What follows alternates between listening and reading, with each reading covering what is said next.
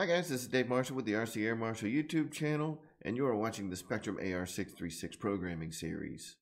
This is part 14, where we will be discussing transmitter selection and how to program your transmitter in preparation for binding your newly programmed Spektrum AR636 receiver. Before we get started with the binding process, I wanted to discuss transmitter selection when using an AR636 receiver.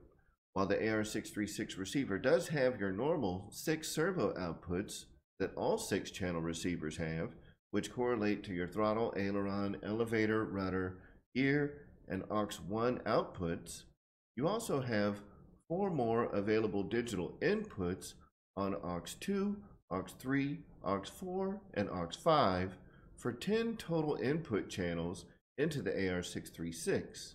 The additional input channels are useful for things like a flight mode selection, where we can change the flight modes of the AR636, as well as adding a panic button if you choose to program your AR636 with the optional safe functionality, as we've discussed during the AR636 programming series. Because of the additional functionality of the AR636 receiver, I always recommend pairing the AR636 with at least an 8-channel transmitter. This includes the DX8E, the DX8, the DX9, the IX12, or the IX20 transmitters. All of these transmitters will allow you to have full control of the 6 servo outputs, as well as offer a minimum of 2 digital inputs, which can control your AR636 flight modes, as well as a panic button if you choose to program your AR636 with safe. I like to think of a transmitter as a long-term investment into our futures in the RC aviation hobby. While many of us may think that we're the best RC aircraft pilots in the world, the fact is that even the best of us still crash airplanes every now and then. Even in the most catastrophic of crashes, where the airplane is a complete loss and all the electronics catch on fire and burn alive, your transmitter is going to survive. So your transmitter can last you for years and years and years. So instead of getting a DXE and then graduating to a DX6I and then a DX6 and then a DX8E, go ahead and invest that money now into a transmitter that's going to last you for the next 5 to 10 years, and don't worry about it anymore. Once you get a DX8 or a DX9 or an IX12, that investment is going to last you most likely through every airplane that you ever fly in this great hobby of RC aviation. And don't worry, if you're a newcomer to the hobby, that investment is going to continue to last. And even if you decide that you don't like the hobby, say in the next year, transmitters typically carry a very high resale value, and you're not going to lose that much money.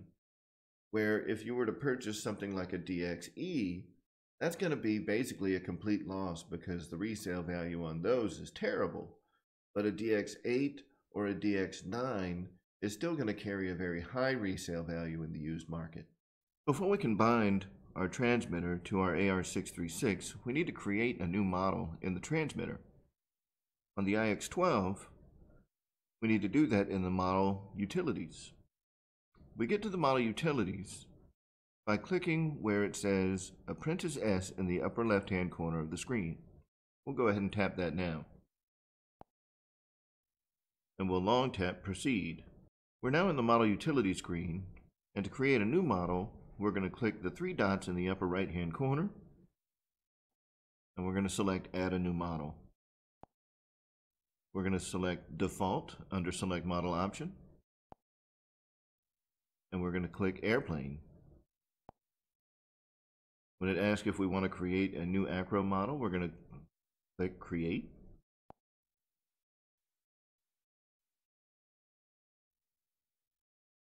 And now that process is complete, so we can scroll down to the bottom of our available models where we should see our new acro model.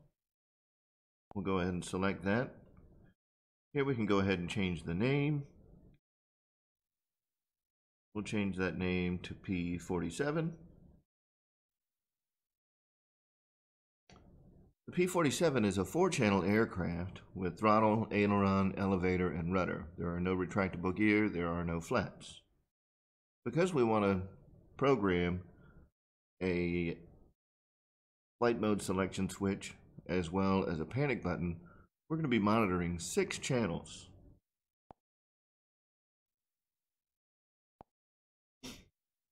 And we'll leave the category as airplane. Now we can back out of the model utilities and hit the back button again. And now we are in our P47 model, and if we swipe the screen to the left to take us to the monitor screen, we'll see that we're monitoring 6 channels: our throttle, aileron, elevator, rudder, our gear channel, and our aux1 channel.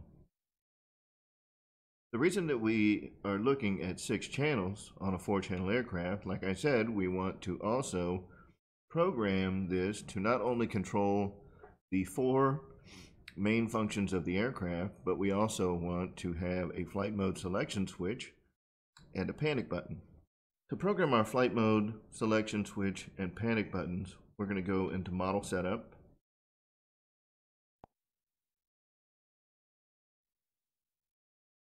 And we're going to go to Channel Assign.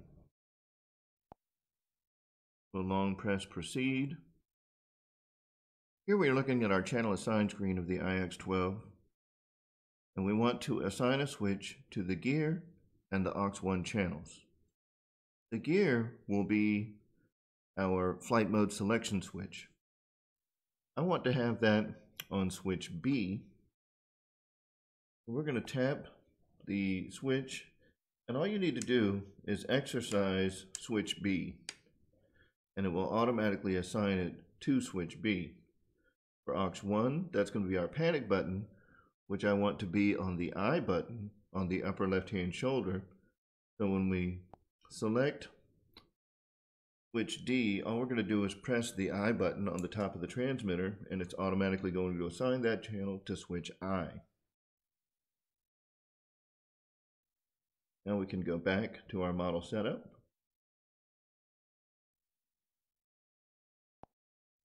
And we want to verify under Model Adjust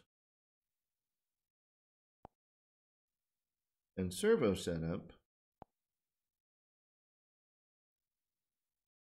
First, we want to make sure that none of our servos are set to do any reversing at all, because we want to set up all the reversing, especially for our main 3 channels that are controlled by the AR636 gyro.